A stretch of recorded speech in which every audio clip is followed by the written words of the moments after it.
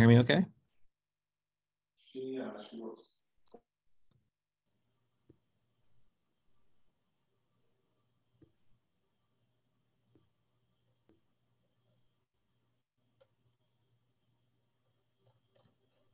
Good afternoon. Can everybody hear me okay? Can hear you well. Okay. Thank you very much. And again, thank you for your time. I know some of you are probably eating lunch at your screens today. My name is Scott Brunstrom. I'm a federal systems engineer with Netskope. With me today is Brian Leedy on the phone as well. And we're going to go through a few slides and then a demo on some zero trust capabilities that we have and a couple of different use cases. For those that don't know who Netskope is, I kind of threw in the obligatory company detail slide. A couple of important pieces here that I typically point out are, we're founded in 2012, and we started out focused on CASB, Cloud Access Security Broker. And that allowed us to gain a lot of technology and capabilities with cloud applications today. And we'll talk a little bit about that as how it applies to zero trust. And the other couple things here is that, we're doing 50 billion transactions per day. We are a SASE cloud provider, if you will. Secure Access Service Edge is what SASE stands for. It's a Gartner term.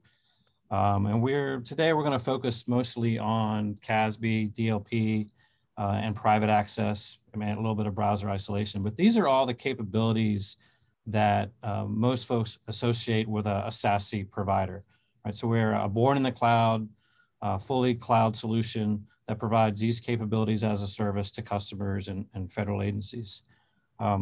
We keep adding different capabilities as we move along.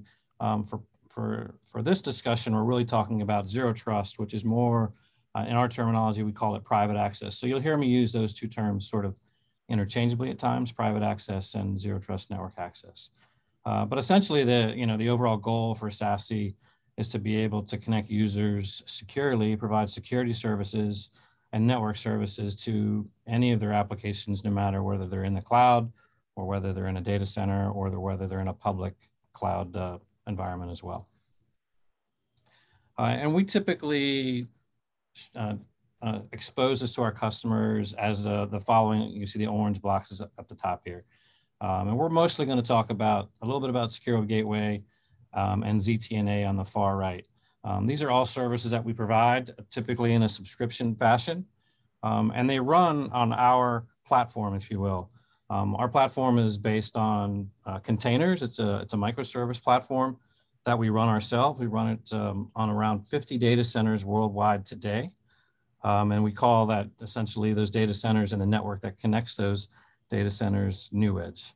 So you might hear me refer to New Edge as well.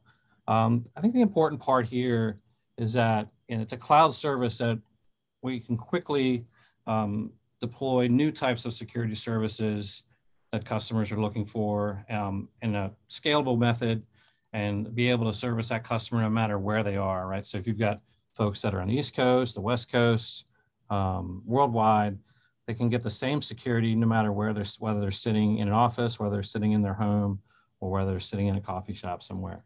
And it's all done via a single console, and we'll walk through that a little bit. And it also integrates with a lot of your on-prem solutions. So one of the things about moving security to the cloud is there's a lot of metadata that's generated. And a lot of folks have built entire systems around analyzing that metadata. So we provide capabilities to get that data back to your environments, whether it be a SOC, whether it be a SOAR, SIM tool. We have integrations with Elastic and applications for Splunk, as an example, to allow you to get access to that data in the method that you're doing so today. We also provide threat intel sharing as well through our cloud exchange, so that you can also have a bi-directional communication of IOCs, both from the Netskope side and from the federal side as well.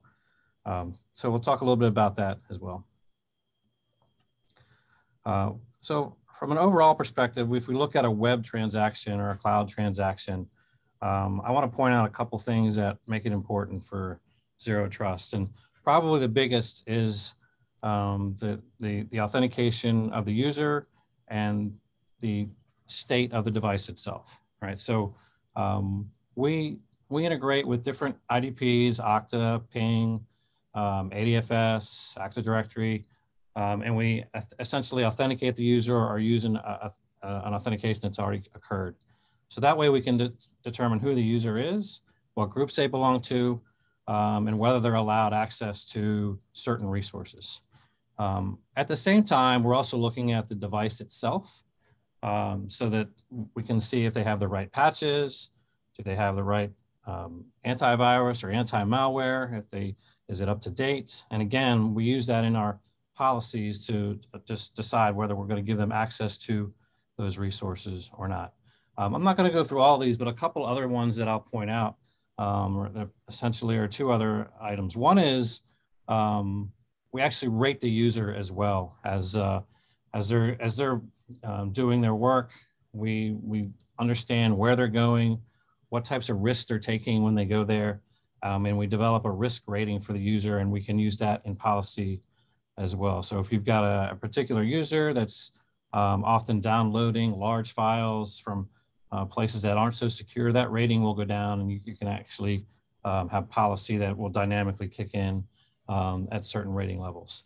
The other piece is instance control, and I'll talk a little bit more about that in the demo, but we have the ability to look at cloud instances. We look at your version of O365, and we can create policies around that as well. And then the last thing I'll bring up in this context is the content piece. So a lot of times folks will talk about zero trust network access, ZTNA, or zero trust networking. And that's, sort of in its, I would say, infancy. We're still building solutions that are completely integrated to prevent, access or control access to resources that we define. But there's also data as well. So I think we can't leave that behind, and that, we also want to take the same concepts for zero trust networking and start to apply them to the data. And I'll show you how we're starting to do that as well. So for this demonstration, from a use case perspective, we kind of kept it a little bit simple. We're going to talk about a GFE laptop, essentially accessing public and private cloud applications, right? The typical ZTNA, right? I'm a user sitting on at home, and I've got a government laptop, and I need to get to a private application. And then also doing remote desktop into that public and private cloud as well to gain access to a resource, a Windows machine or a Linux machine inside a private cloud or inside an Azure or AWS GovCloud as an example. And then one of the other things we'll talk about and go through is uploading and blocking sensitive data. So I'll show you how we do that. In this case, we'll be using the Teams application. But again, sort of applying or looking to apply some zero trust principles, if you will, to the data, not just to access as well. And then lastly, I'll show a personal laptop accessing a private application. So essentially the application of zero trust on a laptop or device that you don't control. So for our first demo, just a real quick diagram. This is a high level zero trust network access. There's a couple of components here that I want to point out that's for you to understand. On the right hand side, we've got a public cloud applications and private data center applications. And for ZTNA, we use something called a publisher. Those are represented by the bluish boxes in there. We call it the Netskope publisher. And the publisher establishes a secure authenticated connection to the Netskope security cloud, just essentially your instance of the Netskope security cloud. And it also has definitions of what applications are available to users within it as well. We typically use a tool to discover those applications, or we can also manually configure them as well. And we'll go through a little bit of that. On the left-hand side, we have users, and typically for ZTNA, we'll use an agent. So on the GFE laptop, as an example, we'll have a steering client, and I'll talk a little bit about that in a second. So let's jump in.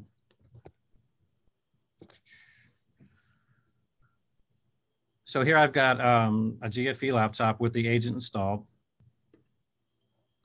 And we'll take a look at the configuration of the agent because I just want to go over a few components there.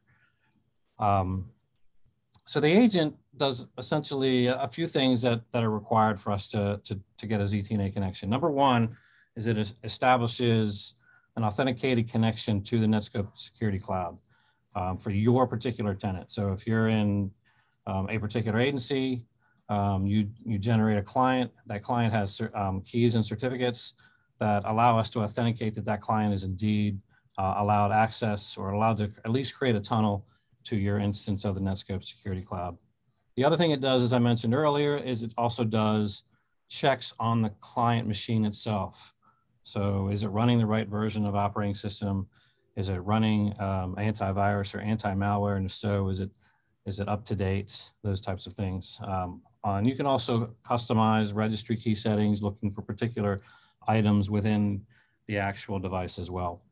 So if based on those checks, we kind of group that device into either a managed device or an unmanaged device, and then we can create policies for both of those based on what we see. So the other and the last thing that it does, it's most important really, is it steers traffic to the Netskope security cloud.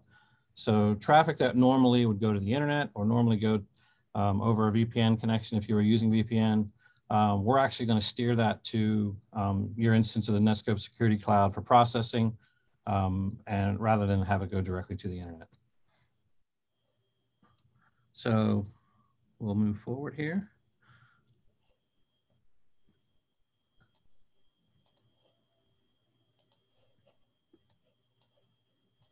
So the first thing we're going to do really is I'm just going to have the client disabled.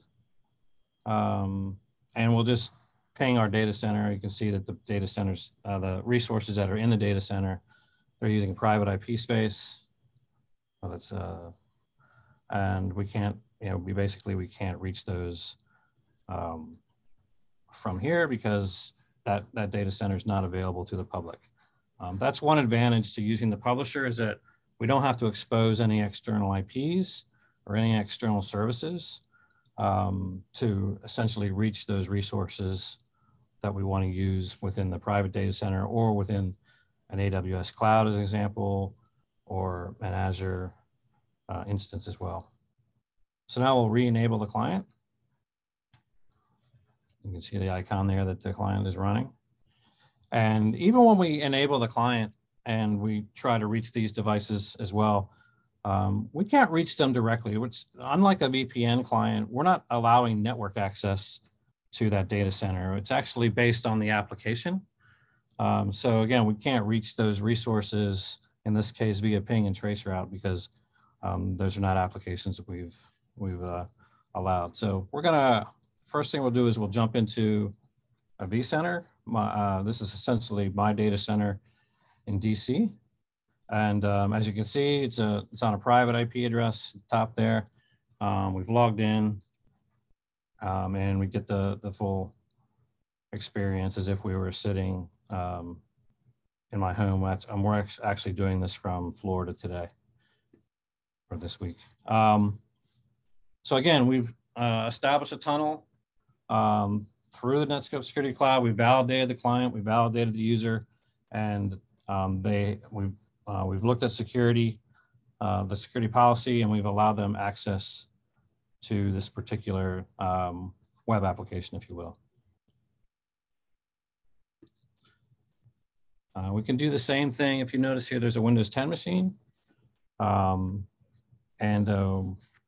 that's also in the same data center. So we'll take a look. We'll also do remote access to this same device, right, or to this Windows 10 server, I should say, in the same data center. So it's on this private IP.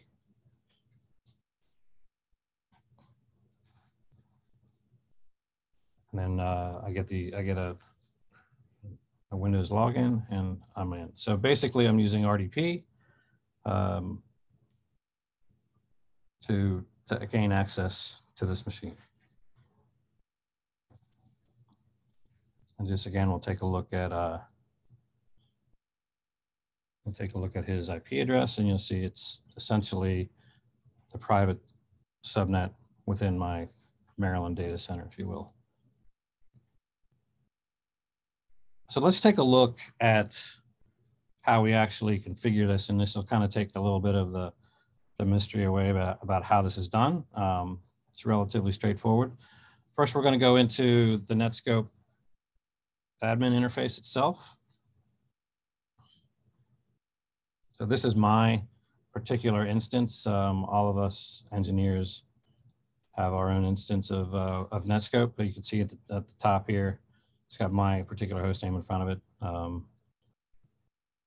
And this is basically this screen is completely configurable. This is a home screen with some information on it. But we're going to look at how we define a ZTNA access. And essentially, the first thing we do typically is define the applications themselves.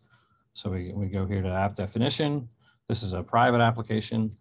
And as you can see here, we have a bunch of different private applications that I've already defined. These can be used that need to be used in policy later. So just by defining the application, you're not allowing anyone access to it, right? So essentially, you're just letting the publisher know what applications are available. And you either do this manually, or like I said earlier, we have a tool that helps you discover private apps within your data center. And then once you've created the private apps there, you saw the Windows 10 and the vSphere, you actually need to create policy to allow access to those applications. So that's what we're doing here. I create a single policy that allows access to all of those. All right, so we can do it by user, we can do it by group, we can do it by IP if you really wanted to. We have a couple different methods. We have with the client or clientless, and we'll talk about clientless a little bit later. And then we have the applications. So here are all the applications that I've chosen for this particular policy. You can see the different applications down here. I can basically check which ones I want to allow access to for this particular user or groups. And then essentially, do we allow, let's allow or deny. So we create that policy and we apply it to the system, and now we have the ability to reach those applications that we define. Now it's only, again, it only applies to your users using your agent from your tenant. So it's secure there. So let's jump back a second and just kind of review what actually happened there. So to start out, we call it Netskope Private Access. I call it ZTNA a lot. We kind of use those terms interchangeably. But we have a publisher in the data center, and it connects to the NewEdge network or the Netskope Security Cloud, right? Again, using TLS 1.3 with the proper certificates. And there's a little bit of other handshake that goes on underneath the covers as well. Then the client connects to the cloud as well, again, using TLS 1.3 and a set of certificates, again, associated with the right instance of your Netskope Security Cloud.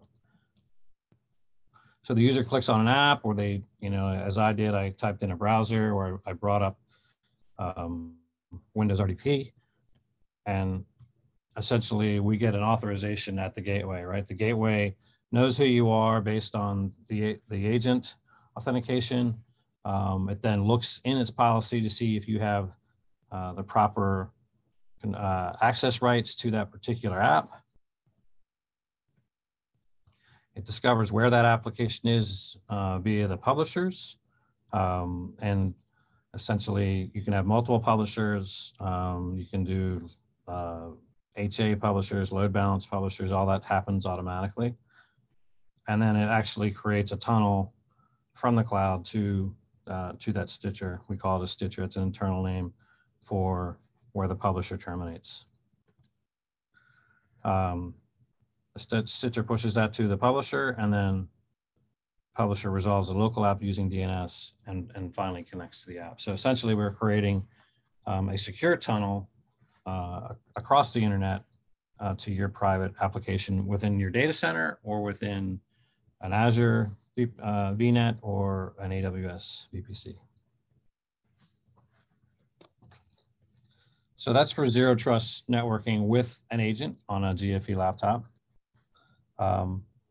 Let's switch back a second to this laptop. And I talked earlier about zero trust networking and also about how we're pushing the same types of concepts for data. So let's take a look at how we might do that for data as well.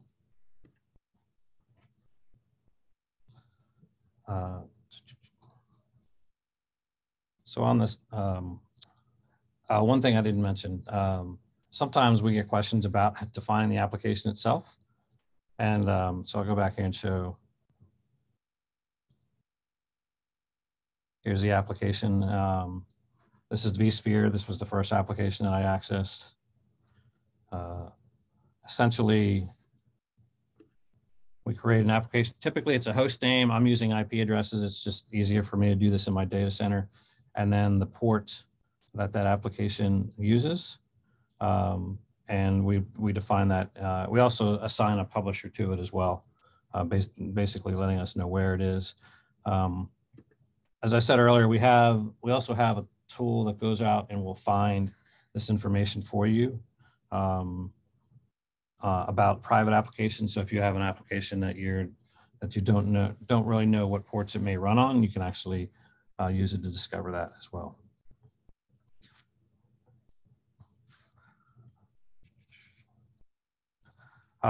So once you define that, you can see that application here. So we'll take a look at how we can control data. In this case, we're going to use the Teams application, pretty popular application for sharing and collaborating, and we're going to do a couple things here to protect the data within an enterprise or within an agency. As we try to move this data through Teams. So here I've got Teams set up. I've got my partner Brian Leedy here in the chat. So essentially, I'm going to upload a sensitive file to this chat. Here's my sensitive file. It's got PII in it, and essentially, I get a notification, and this is from the client itself, from the Netskope client, and in this case it's a coaching page. So it's actually telling me that this is a DLP violation.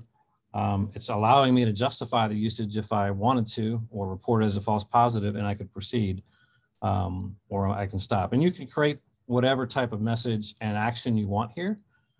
So if I want to just block it completely, I can do an appropriate message and not allow the user to proceed, or if you want some sort of banner that's official, you can put that in there as well. And we record the justification used here is in the actual information as well, so that you can go back and follow up with that if necessary.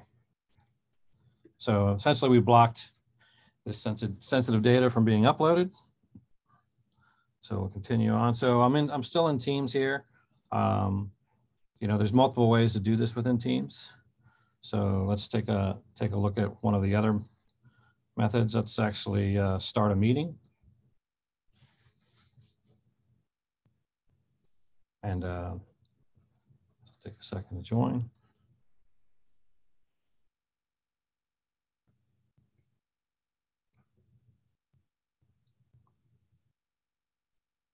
I've got a meeting up, and of course in the meeting you also have the ability to do chat as well, right? So we got chat here, and then we'll do this. We'll essentially do the same thing.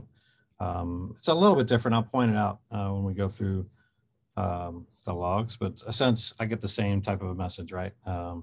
This is sensitive information. If you want to proceed, you can justify your usage. Otherwise, hit stop. And let's say, as an example, I really want to get this information to Brian. So I'm going to go pull it right out of a spreadsheet that I have. And I'll basically paste it into the Teams messaging app right here. And we get the same or similar information, right? So it's a little bit different. I'll go through that in it, but essentially we're blocking sensitive data from being shared or uploaded through Teams. So let's take a look at what actually happened here and some of the information that that you can see.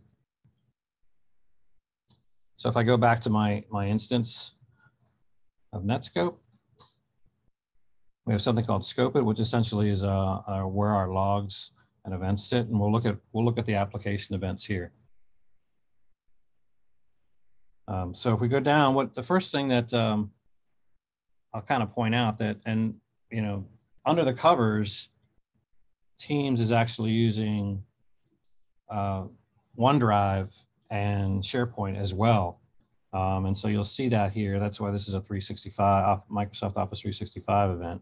And I'll show you that in the data that we pull at the same time. So this is here I am, my client attempting to do an upload. The little orange there is an alert.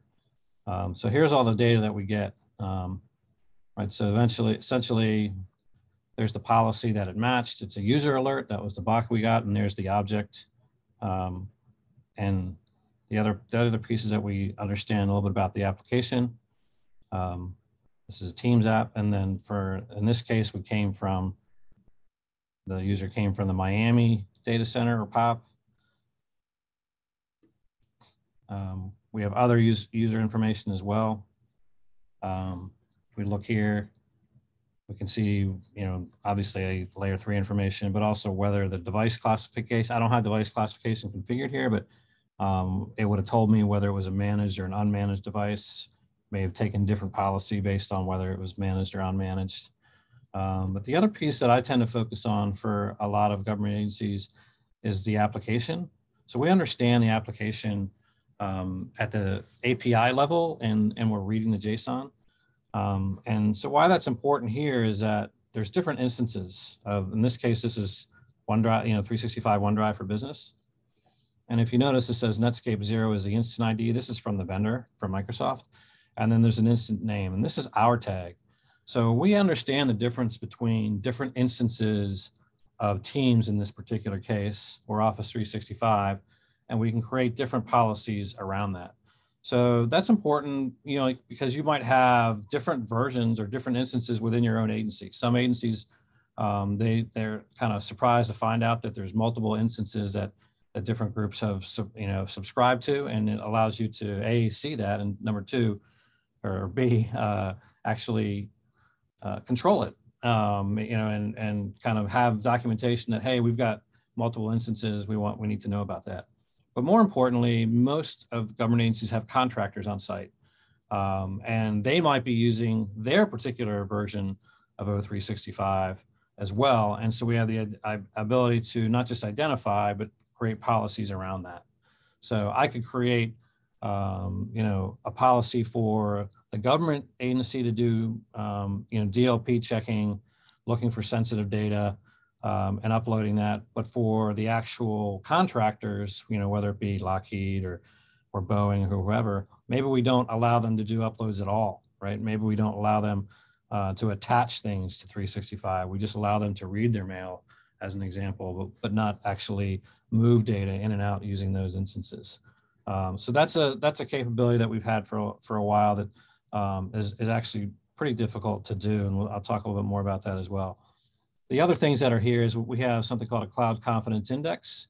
That's we basically stack rank, if you will, about 35,000 different cloud applications today, and we're looking at the business side of the application, what the company is, and then vulnerabilities within the cloud application itself, and then we create this index. So you can create dynamic policy based around that, so that if it falls below a certain level, maybe you start warning the user, or you don't allow them access to that at all. So we know the activity. We know all the activities because we understand the API and JSON at a very granular level, and we can create policy around that. Also, from a DLP perspective, This is what you're seeing here. We have in this case, we're using a best practice PII DLP profile. And, this is basically a social security number. And that's, to be frank, that's probably not that difficult, right? There's probably a lot of folks that do that, but let me just take a second to talk about some of the other things that for DLP that we can do, because it's kind of one of the other big strengths of Netskope. Essentially, I'm not going to go through all of this, but two things is we have over 3,000 identifiers, 1,500 different file types that we're looking for, both inline, as data is moving in and out, and also we can also do it at rest via API. But the other piece I think that's important here is we've started doing this ML enhanced classification. We started doing this about 2 years ago. And what we're finding is that that's actually starting to be more accurate than the typical, DLP type solution where you're doing, regex or advanced regex or pattern matching, if you will. Right? We're actually teaching our ML to actually recognize different types of data and then take action. We can take action on that policy. So as you see here, passports, driver's licenses, credit cards, those are the things that you would normally expect. But we're also doing things like tax forms, resumes, some government forms we're adding. And we have something called our train your own classifier that allows you to look at your data and start training the ML model to understand your data, so that when you see something that's uploaded that matches the ML criteria, that might be, a form that's within your agency that's sensitive, we can match on that as well. And we also have exact match too, where we basically fingerprint either fields in databases or sensitive documents as well. But I just wanted to kind of jump out a second and show that, this is the other area where zero trust principles should start being applied on the data side, not just on the access, because, the data is, probably the more sensitive piece. So again, that's our DLP information there. And then moving forward, we'll see, we talked about that already. Yeah, this is essentially the instance. The one piece I didn't mention there is you can actually name that instance whatever you want instead of using the vendor's ID, because sometimes the vendor ID is very long and not very readable.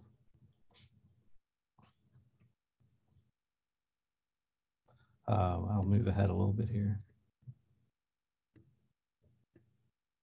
The other piece is typical layer 3 information that you would see where the client is, where the server is.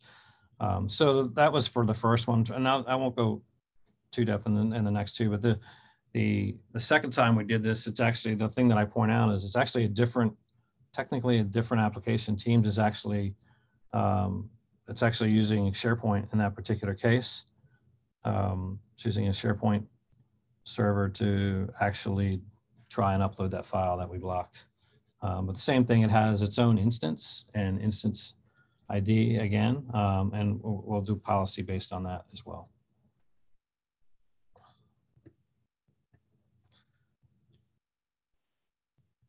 And then lastly is the Teams itself, where we pasted it into the actual team chat. You can see here that's it's my Teams instance, if you will. And again, we do all the same. All the other information is very similar. It's just a different application.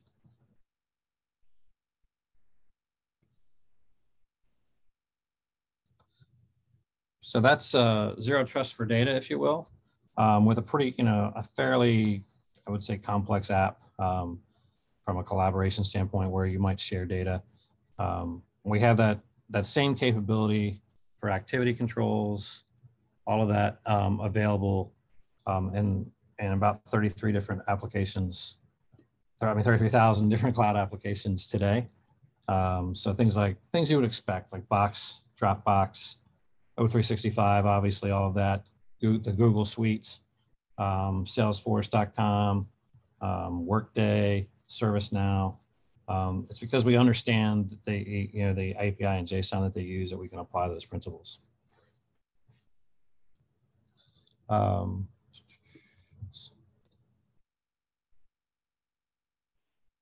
So one of the other use cases I wanted to go through real quick was generic web browsing or browsing to risky sites.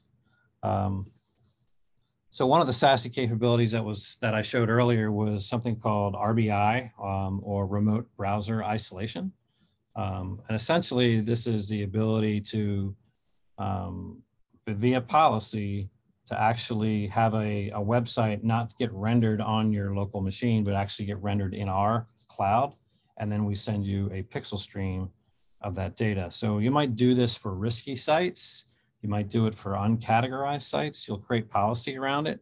And on when you activate it, we tend to call it targeted RBI because we don't want to do it for everything, but we do want to do it for sites that don't meet the right risk criteria that are risky to us. So in this particular case, I developed an RBI custom category.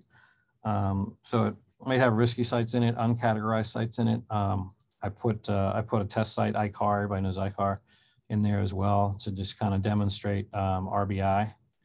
And then the action for this particular rule, instead of being allow is to actually do an isolate. So we're going to isolate the browser, meaning we're going to actually render that browser in a container instance on our system, and then provide a pixel stream of the data rather than the actual HTML, the raw HTML from the site itself.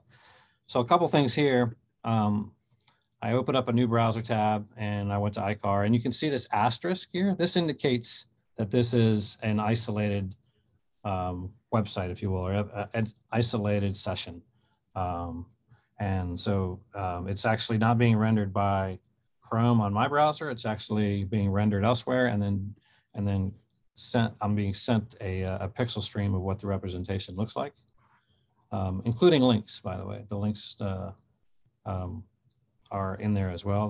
They're obfuscated, but essentially here is the HTML. And a couple things here. I'm not a coder anymore, but you can see this is our isolation technology, and it's about 65 lines or so of HTML. So it's not a lot of on the actual client side. So let's just take a quick look at what it would look like if we didn't run the RBI, and you'll see the difference. So we'll just disable the policy and apply that change across the system. When you apply a change like this, it actually syncs across all the data centers. So it can take a minute or so to get distributed. So I'm going to move ahead a little bit, see if I can.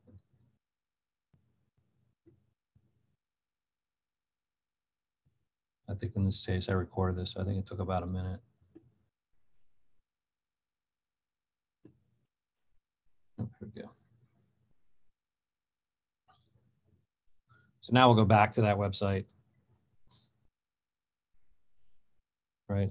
Back to iCar, and notice there's no asterisk, right? This just looks their normal, the normal website. You don't see the asterisk there. And if we go back and we look at the HTML, you'll see that it's all the typical HTML you would see, right?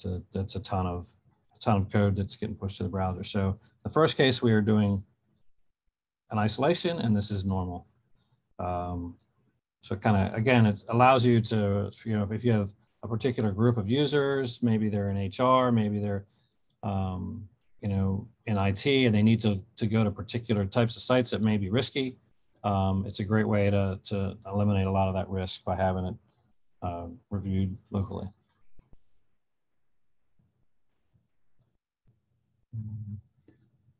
So I'll just jump real quick over here and just kind of show you a little bit of a diagram. This is a relatively new capability for us, about, I guess, 30 to 45 days out now. We've been working on it for a little while, but we deployed it, I think, about 45 days ago.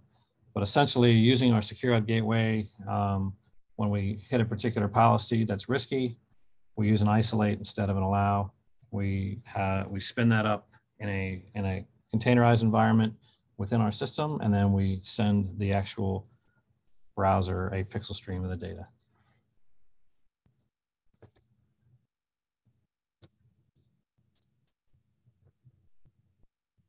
So the last thing we're going to talk about is clientless network access. So everything that we've been doing up until this point has been with a client, or so it's what I would call a GFE device where you've installed the client. You can also install the client on unmanaged devices as well. We have a method for doing that so that the first time a user logs into a service that requires the agent, it'll actually redirect them to a download page. It'll authenticate them and all that. Some of our customers do that, some of them don't. It's really dependent on their posture. But also we wanted to provide services for, personal devices that don't have access. You can't load an agent on, or you don't want to load agent on, essentially. And really it's very similar to and uses the same components as our normal ZTNA, right? We've got the publishers on the right-hand side here connected to the security cloud, and we've got a remote user, in this case, not using an agent, although that shows an agent there for some reason. And what we typically do is redirect you when you go after that service. When the user clicks on that service or types it in their browser, we actually redirect you to an IDP for authentication first, so that we get you authenticated and we can get your user and group information. We know you're an unmanaged device already, and then we can, based on that authentication information, we can then either grant or not grant access to that particular service. So let's take a quick look at that.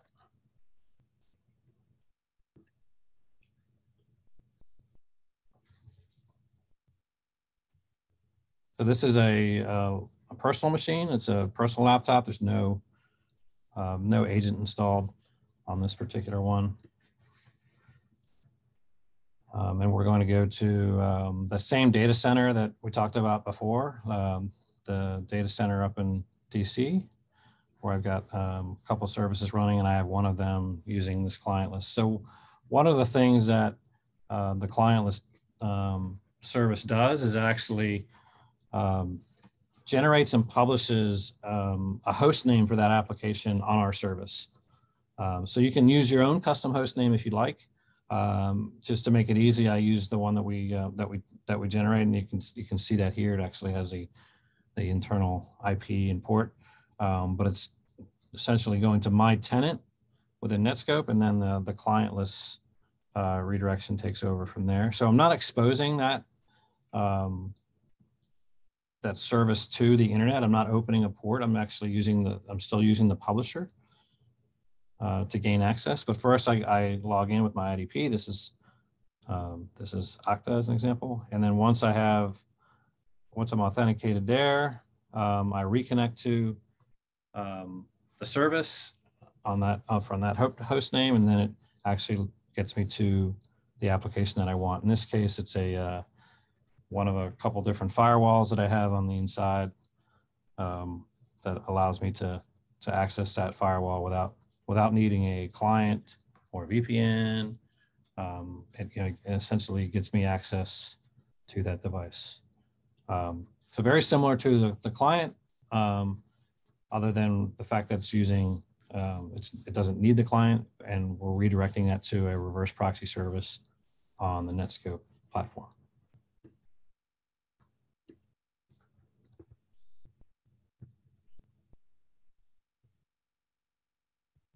So those are the use cases that we talked about earlier about demonstrating. You can, I've got other use cases as well that with videos, with TalkTrack on the video as well, that are on the Huddle site. So there's about 4 or 5 other types of use cases that we support for Zero Trust there as well, that you can take a look at your leisure, and that'll be in this presentation as well.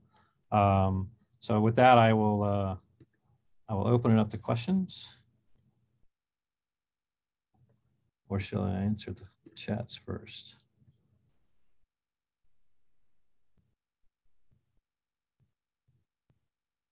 Hey, Scott, this is Brian. Can you hear me? Yep. Yeah, so we have a couple of questions, and perhaps maybe you got some directly to you. as well.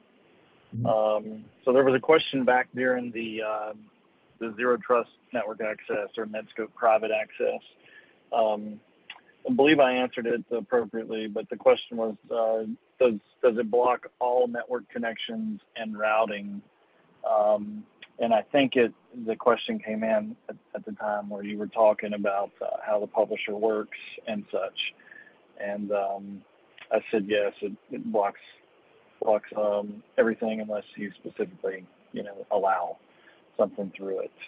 That's correct. Yeah, at the service level, everything has to be specifically allowed. You have to define the application and then create the policy to allow it. The one just to make sure we're not confusing, the one other element is at the client side. So the client is acting like is redirecting traffic, right? So it's that is also configurable. So when you create an application, a private application for ZTNA, and you create rules around it, the client actually is looking for that host name or IP address, and it will steer that host name or IP address to Netskope. There are cases where you can go to other destinations or other applications and it not be steered. So if there's something local, like a local printer, or there's other types of applications that are on the same network, that type of data is typically configured not to be steered, although we could block that as well if we wanted to. Yeah, so this is Chris. So I asked that question, and really the kind of the idea that I was getting at or concept is we have in a network environment, we have a challenge obviously with a couple different things, lateral movement if something's compromised, right? So moving off the box and attacking other things, but also command and control if the box is already, and I'm talking the client side, right? Right. Command and control if the box is compromised, right, unknowingly through advanced persistent threats.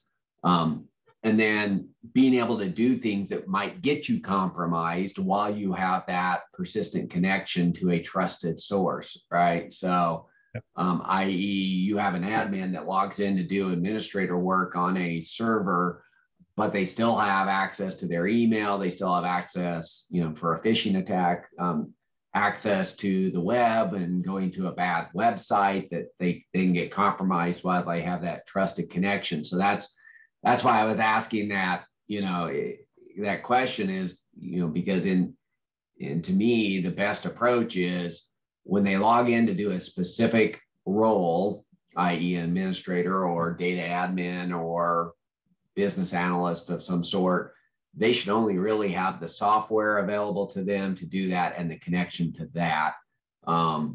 Everything else, in a zero trust should be untrusted connections at that point. So that's why I asked that question. So it sounds like it's possible to establish that trusted environment. So yeah, that would take a little bit of coordination, right, between your IDP and the application as well, right? Because so you'd want single sign-on to be across. So in this particular case, we have sort of three entities, right? We have the client, we have the Netskope cloud, security cloud, if you will, and we have the application. And all three need to be using the same authentication token at the, to do what you're talking about. And sometimes that happens, right? Sometimes, and then sometimes it doesn't, where, you've got, like in the case of my demo, I had a second login, right, to get into both of those applications. Rather than if you're using a single sign-on across all three, then you could do exactly what you're talking about. I could limit you to just those applications that the admin wants. I would deny you the ability to go to email. The only caveat with that is it doesn't. I'm not preventing you from running a local email client, right, and and doing things like bringing things that way. DLP can catch that, but depends on the application you're going to. Yeah, I think I don't know if your agent has a capability to do software whitelisting, but something like that would be Right. good enhancement to say, because my biggest concern is why does a data analyst or a financial analyst need to have access to all the administrator tools when they're doing their stuff? I mean, that's part of the security concerns that are there. Right. Yeah. Yeah. As long as we're using the same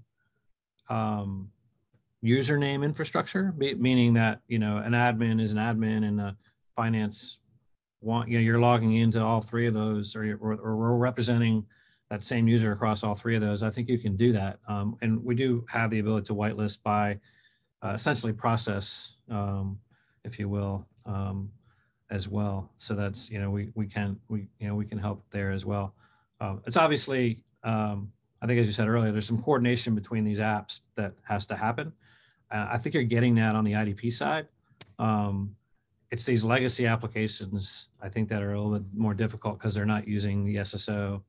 You know, they're not using the same authentication in some cases, like especially older devices. But yeah, I'll keep harping on that with our PM as well.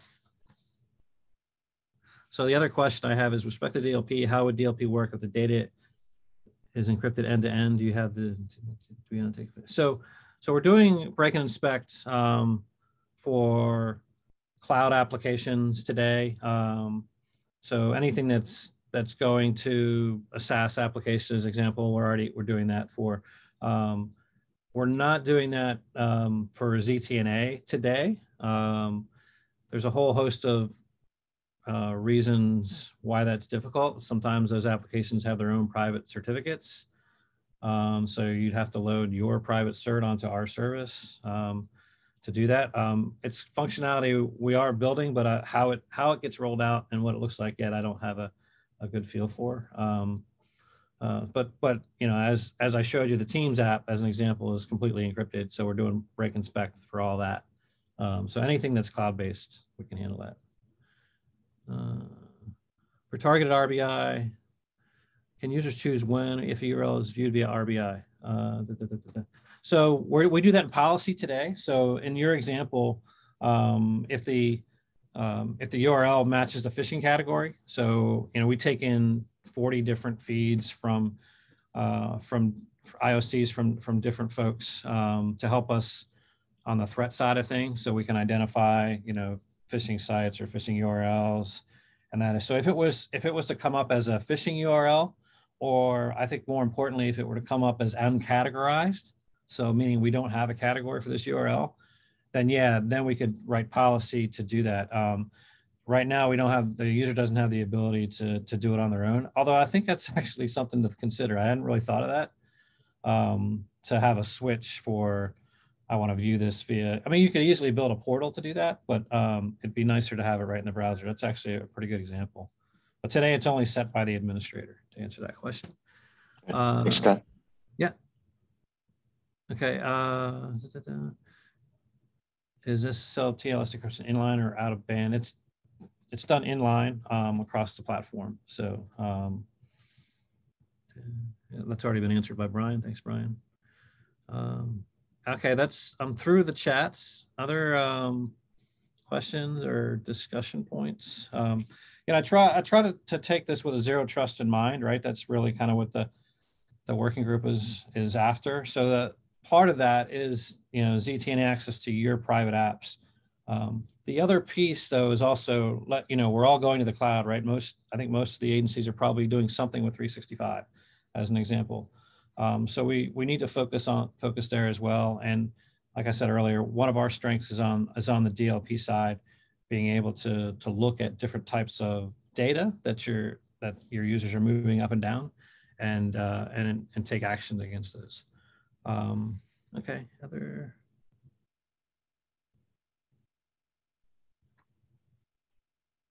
Scott, so I think we'll take some verbal questions if there are Yeah, any. say, yeah, I'm through the chat. So any other questions, feel free to unmute yourself and fire away.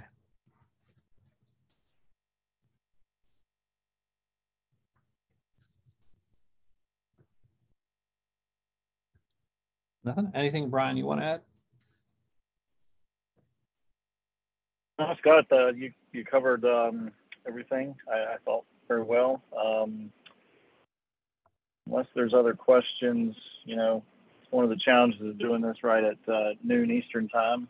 Folks probably have food in their mouth as well, but that's quite all right. Yeah, with that then, I guess we'll wrap up. Like I said earlier, there's some other use case videos with TalkTrack in the Huddle site for Netskope, so you can take a look there as well. And there'll also be some other information in there too. Thank you very much, Scott and Brian, and the rest of the Netskope team. Thank you also to Jimmy at ISEC7 from the previous demo. Both will be posted as recordings on the ATARC website. And thank you to all the attendees for joining us today. We hope to see you all again next week, same time, 11 o'clock Eastern. Thanks and have a great weekend. Bye-bye.